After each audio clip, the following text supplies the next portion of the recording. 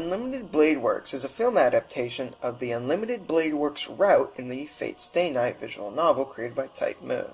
In other words, it uses the same characters and the same setting as the anime series. However, instead of the story being focused on Saber and Shiro, it focuses more on Archer and Rin, and is almost completely different in what events unfold. This, of course, like Fate Stay Night, also resides in the Nasu-verse.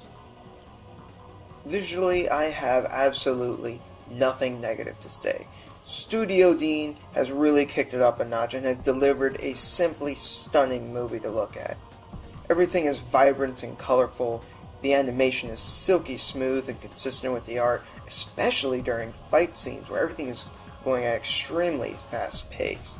The film also makes use of CGI, however it's brief and used tastefully. Like I just said, there's really nothing bad to say about this movie in terms of visuals.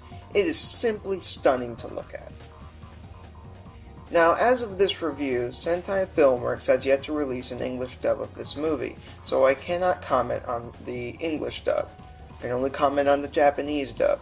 The same voice actors from the anime series reprised their roles in this one, and there are no new characters introduced in Unlimited Blade Works either, so there's no new talent to speak of. The voice actors reprised their roles just fine and are of equal quality as their performances in the anime series itself. The music in this movie, much like the anime series, takes songs from the visual novel and remixes them wonderfully.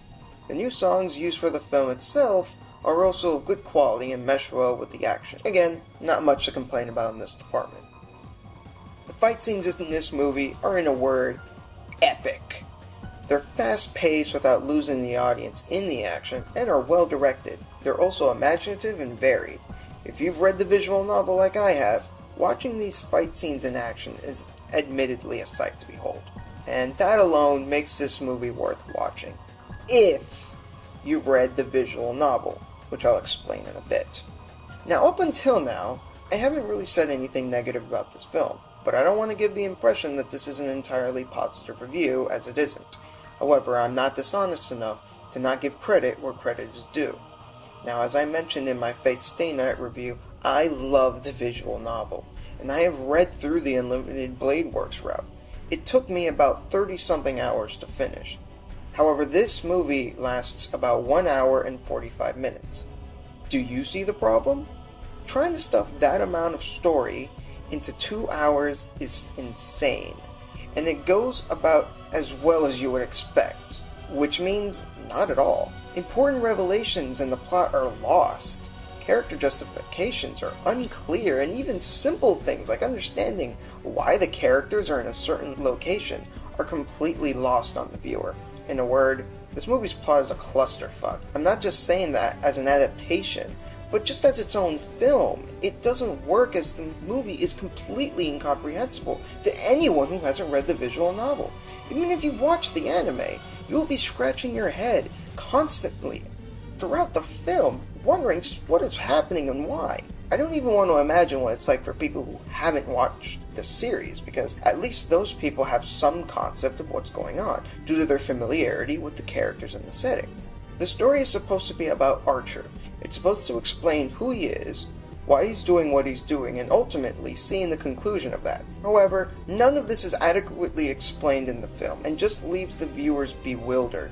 This is especially a shame in this regard, because the Unlimited Blade Works route is truly an exceptional story. Because of this, I have to say, if you've only watched the anime, and if you haven't watched the anime at all, I highly advise not watching this movie, as it will only serve to confuse you. I have to be perfectly honest here, there are only two types of people who this movie is for. One would be people who, like me, have read the visual novel and want to see incredible fight scenes we read about in motion. And the other kind of person is just someone who wants to see beautiful animation and cool fight scenes, because that's all this movie really offers. If you're truly invested in the characters of the anime series and you want to know the full story behind Unlimited Blade Works, this movie's not going to do you any favors. Unlimited Blade Works is a mixed experience. On one hand, it's a technical spectacle of incredible art and animation, and jaw-droppingly awesome fight scenes, with great music and voice acting to boot. However, it fails so epically in telling its story. A story, by the way, that's a fantastic tale and should be experienced in its original form.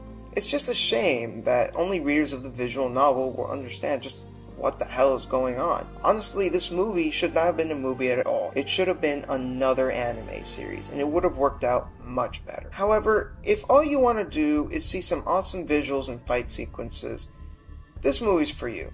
But if all you've seen is the anime, I really can't recommend this movie.